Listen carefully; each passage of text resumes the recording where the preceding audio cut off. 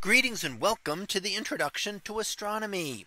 One of the things that I like to do in each of my introductory astronomy classes is to begin the class with the astronomy picture of the day from the NASA website, that is apod.nasa.gov/apod.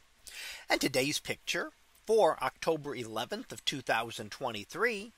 Well, it is titled NGC 1097 Spiral Galaxy with Supernova. So what do we see here?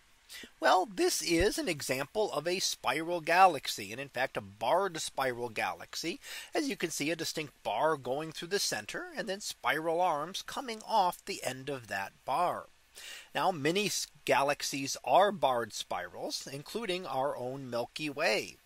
And we also see the standard signs associated with a spiral galaxy, including, of course, the spiral arms themselves, but also within those spiral arms, the bluish star clouds and the pink hydrogen regions, all associated with star formation.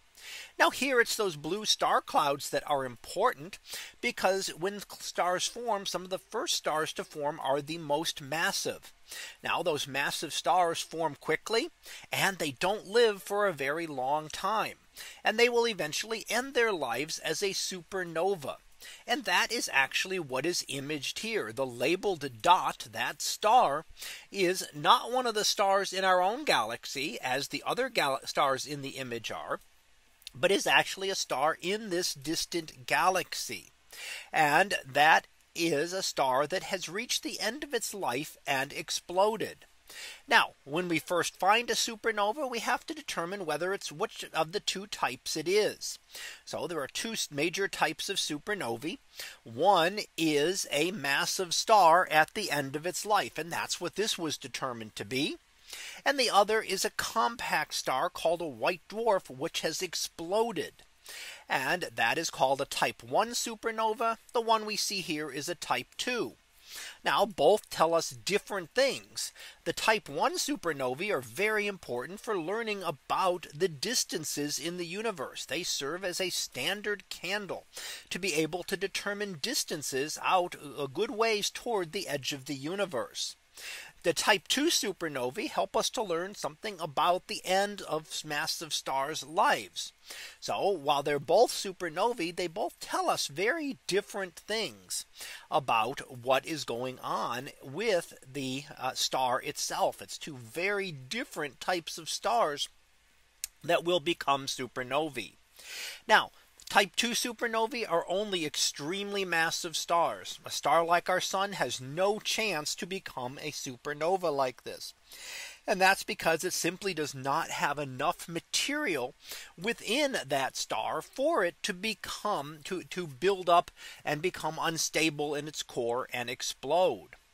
Now other stars can become a type 1, but a type 1 supernova requires a binary system. It requires two stars orbiting close together. And the other one has to be a very specific type of star called a white dwarf star, and right at the edge of its mass limit, just before it is about to become unstable. So those two different types, the type 1, that white dwarf star that will rip itself apart, and type 2, the massive star at the end of its life, and that's the one we see here studied in the image today. So that was our picture of the day for October 11th of 2023. It was titled NGC 1097 Spiral Galaxy with Supernova. We'll be back again tomorrow for the next picture, previewed to be the Garnet Star. So we'll see what that is about tomorrow. And until then, have a great day, everyone, and I will see you in class.